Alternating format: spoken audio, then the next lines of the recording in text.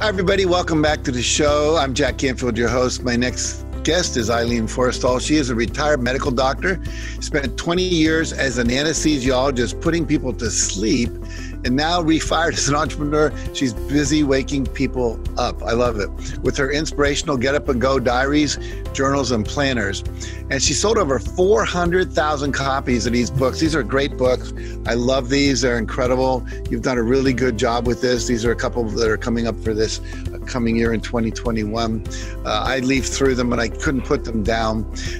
She's a wonderful person, as you're about to see. She believes in contributing to empowering the personal health and well-being of many more people with words of wisdom than she could ever do with drugs and her one pair of hands when she was a doctor. So thanks for joining me, Eileen. Thanks for having me, Jack. I'm delighted to be here. You're welcome. And thank you. So what inspired you to start this business of journals and diaries and all that kind of thing? It's a unique business for a doctor to go into. Yeah, well, it just, I kind of fell into it almost by accident.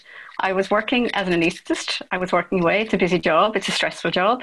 And I actually used a little diary myself called the Irish Survivor's Diary. So really, it turned out that like when I went to kind of explore the Irish Survivor's Diary for myself, and the person who was doing it invited me to go into a partnership with them. And in order to kind of keep the diary alive, she wasn't really able to manage it by herself. It wasn't doing so well, as in the reasons that she behind it when she had done it, the reason she had done it for herself, to inspire herself. Her husband had been quite ill. She was new to Ireland. And so she'd worked with it for 4 years, actually putting all these little pieces together to really encourage and inspire herself in dealing with all the really kind of challenging things that she had to deal with arriving in Ireland as a new country, and, then her husband being diagnosed and just getting ill and just having all that challenge for the 4 years. So when I actually met her, her husband had died, and she really didn't have a lot of enthusiasm really to run with the diaries anymore. And I thought, oh no, please, anything that's actually going to keep these diaries alive, because they were so kind of beneficial for me. Like I'm a doctor and I really felt I needed this. So I needed this to be able to kind of keep myself, in perspective and balance. So I went into partnership then in 2006, and we changed it then from the Irish Survivor's Diary, because it was 2006. It was the Celtic Tiger, it was roaring here. The economy was like totally flying here. So I really wanted to change it, and I wanted it to be like, what is it about being up and going? Really, if you're up and going and out there and doing what you love in life, and really like, so what's life like then? So that's really the thing. It was kind of having it be about, creating this future. We have it on the front of the diary. It says, forgive the past, let it go. Live the present, the power of now, and then create the future. Thoughts become things. So it's about having just all of these thoughts like distilled into small bite-sized pieces, little morsels of nourishment, little pearls of wisdom. And you can just kind of access that like every day. So we don't have time to read a lot of books all the time. So it's great that we get all this wisdom from great thinkers over the years. So the thinkers have done all the thinking, and now they put it down on words. And if we can find some of those words and maybe nourish ourselves with the little morsel that we need, I think I see it like as a doctor, we need like the amino acids, we need the building blocks and the vitamins. We don't need as much maybe as we think we do. So it's the little bits, the little ingredients that really kind of have us up and going. Because without those little ingredients, I think we can get quite stuck. So. Now, you've been doing this for 14 years. You seem very inspired and enthusiastic about it still. Why is this so important to you? I think it's just the feedback that we get. We never quite know where our diaries are going. We send them everywhere. We distribute them to retailers, and then retailers have their customers. So we never quite know who's buying the diaries and who they're buying them for. But we know that people buy them for friends and families. But then we get the letters and the calls from the people who have received the diary as a gift.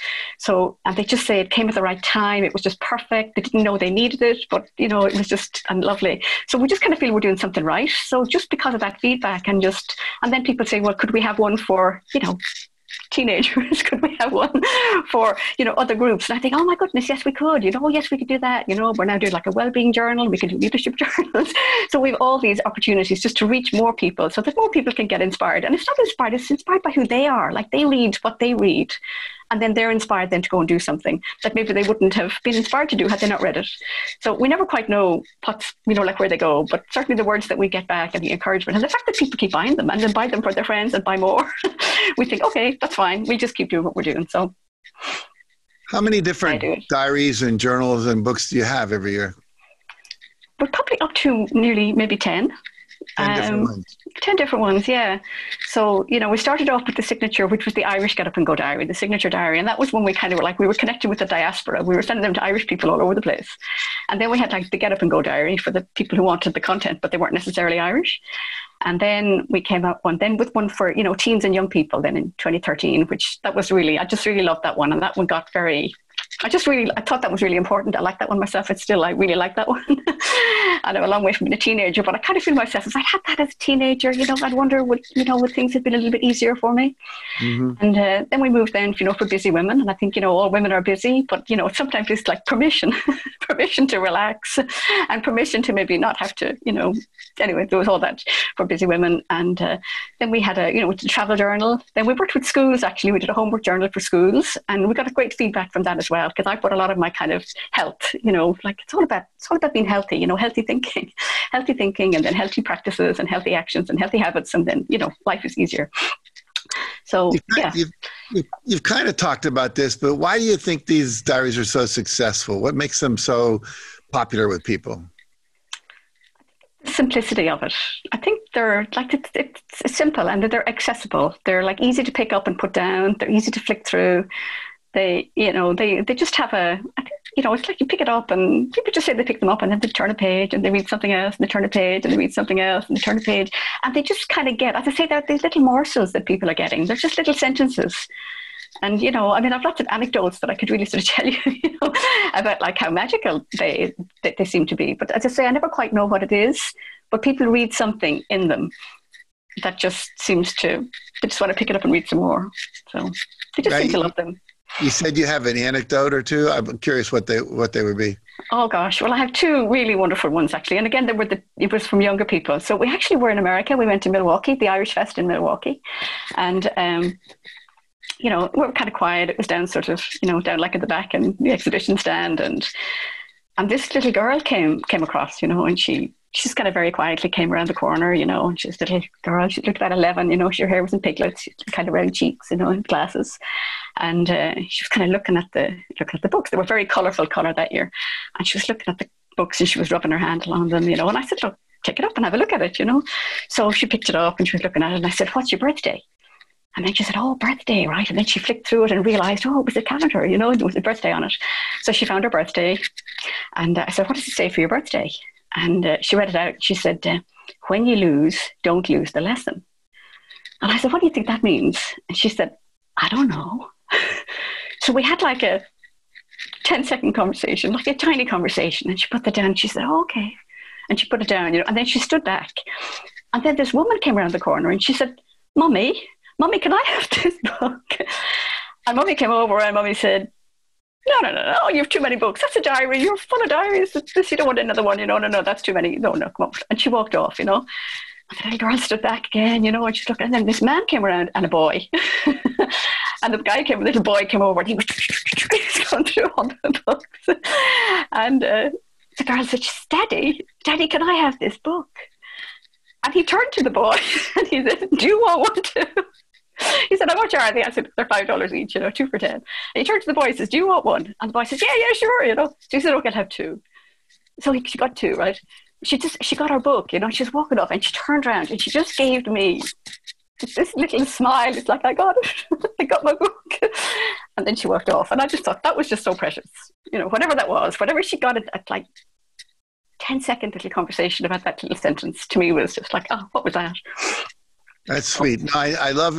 But one of the things I like about it when I leaf through the diaries is that there are these quotes that are just like this wonderful wisdom contained in like 10 or 12 words. Sometimes a whole poem or something like that, and it just gives you an uplifting insight that you can use throughout the day, and just remind you of something important that we often forget. And so it's not like overwhelming, like you have to sit down and read a book to get the lesson. You can just learn something in a very short period of time. As I leaf through, I just kept smiling and smiling and smiling. So I understand how that works. Now, you've been doing this for 14 years. What's your vision of the future? Do you plan to keep doing this, and is it growing at all, or what's your dream? Well, it's growing. I certainly, now we've had the opportunity to really go digital, so we've learned a little bit now how to how to make digital offerings. And now it makes it more possible that the people who have asked over the years, oh, could we have one for, like we had the Indian Get Up and Go diary. We did that for 2 years, and we did a South African Get Up and Go diary. And, so now it's kind of opportunity to maybe do them, we can translate them, we can have them maybe culturally designed, people could maybe contribute their favorite quotes from their particular country. So there's loads of, I think, opportunities for it. So we're just sitting here thinking, well, whatever's next, what do people want? And, can we kind of rise to the challenge and see what's there? Because as you say, they are little pearls of wisdom. It is about have people up and going in life, and whatever has people up and going. They say, don't ask, what is it? Don't ask what the world needs, ask what makes you come alive. Because what the world needs is people who have come alive. So it's like, what has you go up and going? What makes you come alive? And then go do that. And then the world will be, hopefully different. It's actually one of my favorite quotes in the whole world. I'm really glad you shared that one. Okay. So if you were to step back and say, well, the fundamental message in these diaries is what? Gosh. I think we put it on the cover. I suppose it is live the present. It really is about live the present, but kind of, because it's today. And, stuff happened yesterday and stuff happened last year and stuff happened last year, 10 years ago. And it's like to kind of say, yeah, but really it's about the future and it's today. And it's what you do today and how you think today is going to make tomorrow, different or better. So you always have to be future focused. Mm-hmm. And it's really allowing you to kind of go forward every day. So we're always kind of out in time for the next year. I know it seems early, but people need this future to live into. Like it's a future thing. There's another quote that I kind of, I'm reluctant to put it in sometimes, but I do put it in a lot. And it says, without a vision, the people will perish. So you do need something to be bringing you forward, something that you've said, this is what I want. We have it in terms of goals and we have it in terms of ambitions and dreams. And it's like, have the confidence and have the courage to just every day, one little small step in that direction. And, there might be one little instruction or some little word in the diary that day that has you move a little bit towards that thing that you say that you want or you'd like or you'd love, and just to be moving, inching in that direction every day. That's great. Just simple. That's good. That's really good. Well, I love your energy. I love your books. I love the fact that you seem to be a walking advertisement for what it is you're sharing with people, because your energy is so positive and uplifting. And I just get excited and uplifted by just talking to you. And so I'm sure all our viewers are having the same experience. So if they want to get a hold of your diaries, see which ones you have and maybe purchase some for themselves and as gifts, as we're recording this will be on your website and on the rest of the time in history, this will be out there. But as we're recording this, we're moving into the what we often call the Christmas, Hanukkah holiday season. We got great gifts for people in the coming year. Where would people go to find your diaries? How do they purchase these? Okay, well, the website is getupandgodiary.com. So if you want to Get Up and Go Diary, you go to getupandgodiary.com. Very good. Then they're all there, and we post them everywhere. As long as the airlines let us fly in the books now, we post them everywhere. Okay, very good. Well, thank you so much for joining me. This was really fun, Eileen. I wish we had an hour instead of 15 minutes, but this has been really uplifting. I wish you the best of success.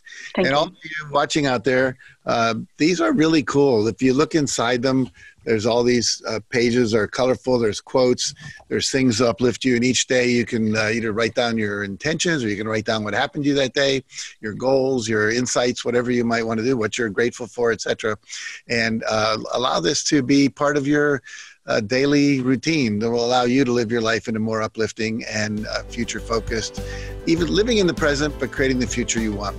Mm-hmm. So again, thank you, Eileen. And for the rest of you, we'll see you next week. And thanks for joining us.